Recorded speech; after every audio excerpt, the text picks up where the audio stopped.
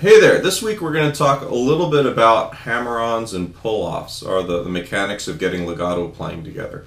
I have a video that I did a couple years ago on YouTube, and I get a lot of questions from people on that video saying they're not able to make the pull-off sound, they're having difficulties with hand strength, all that other stuff. So what we're going to do today is we're going to address some of those questions and kind of redo that whole lesson, but be a little bit more direct about some of the problems people run into when they're trying to use hammer-ons and pull-offs. We're going to start with the hammer-on. And a hammer-on is where you take any note or any finger and you just hit the string hard enough to get it to sound at that fret. Alright, I can do it like if I'm playing, I'm on the second string and I'm just going straight down on the string. So that's a decent exercise to get started with. It's just any of your fingers on each string.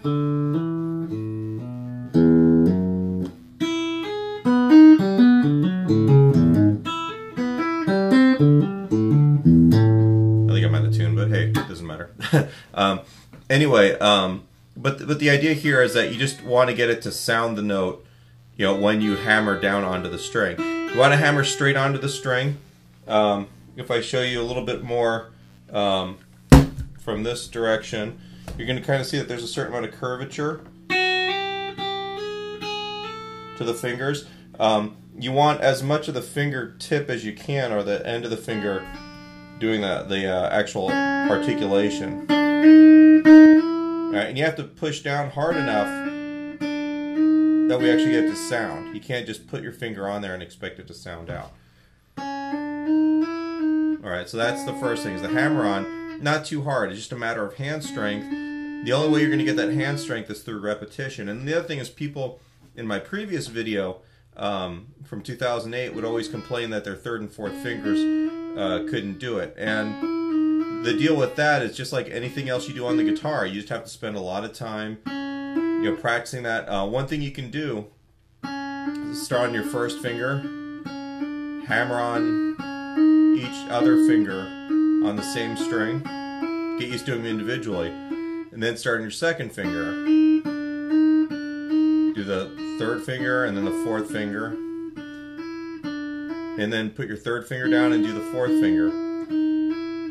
The idea here is that you're building each of the fingers independence. You know, it's getting its own set of motor skills there. A lot of stuff we do in regular everyday life, we don't use these two fingers very much on their own. So when you play guitar, you have to do a little bit of extra overbuilding in terms of building those motor skills and some strength, and getting them to operate independently of each other. Alright, so that's the hammer-on. Hopefully, you know, I've answered that question. As far as thumb placement goes, when I do real legato stuff, like that sort of deal, my thumb's usually lower on the back of the neck, but never sideways. Alright, this is just same as with all other kinds of stuff, and we'll come around here. You know, you'll see where I'm playing. Hopefully this is a good enough angle here. Alright, if I bring my thumb too much over the top of the fretboard, I can do it. It definitely makes it harder though. You know, I'll play, you know, things where I'm doing a lot of bends and I'll have my thumb over the top of the fretboard. But in order to get the real legato stuff happening, my thumb drops down a little bit, because your hand wants to work like this. Oops, that's the best. Like that, right? You know, if you have your thumb like that, try and make that movement happen and see how well everything articulates. You know, so just like everything else, you know, you want the thumb kind of in the center of where everything's going to be. So that's the hammer-on. Now the pull-off is usually the hardest thing for a lot of people, in that they think that the pull-off, when you do the hammer-on, the pull-off is just taking your finger off. Alright? And that's not going to sound too much. Usually a pull-off, you're actually pulling down a little bit. Because what the pull-off is, it's actually picking the string. So, you know, if I'm here on 4 and I want to pull off to 1, my first finger on that third string, I have to pull down a little bit. So I can get you another good angle here.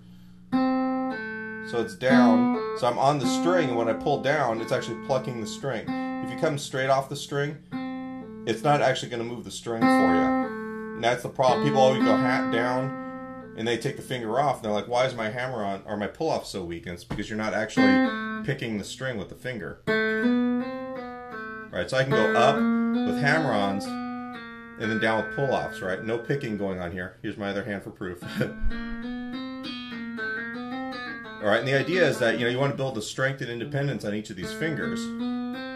All right, but it takes a while. You know, you're not going to watch this video and then suddenly be able to do all of this as fast as you want to do. So, in terms of practicing the basic legato stuff, it's just a matter of doing a lot of basic exercises. And in my website version of this lesson, where this video will be linked to, I'm going to have some legato exercises written out for you that you can download, and I'll even put the old video in there and some of the other stuff. There'll be 3 or 4 videos maybe and some other stuff to give you some things to work on with this. But the idea, basically, remember, hammer-on is hard, straight down on the string. Use the fingertip as much as possible. Don't let the joint collapse like this. If you're doing that, that's all you're doing is you're gonna get a chord. You know, if you want to get one note really loud, keep it arched and play on the fingertip as much as you can.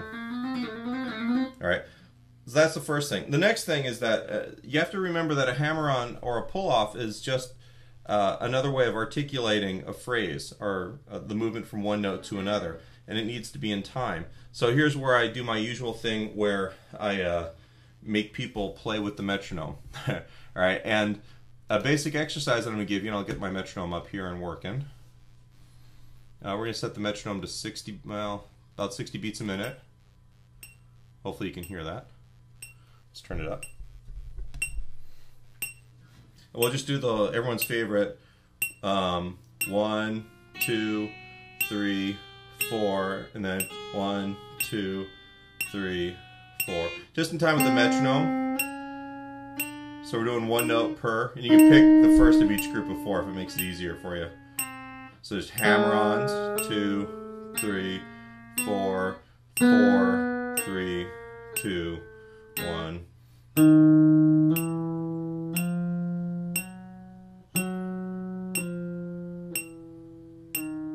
All right, so that's the first thing, and then next thing you do is do eighth notes, 1 and 2. So two notes per click.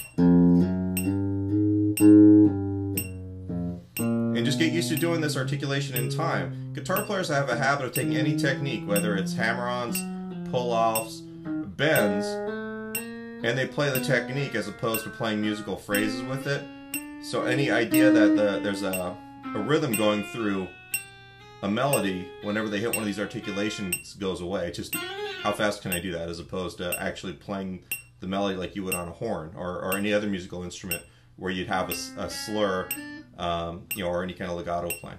All right, so that's the deal with that. So on the web page for this, there's going to be a bunch of additional material for you. The link will be at the bottom of the video and pretty much all the places I post this. If not, go to mwglforums.com.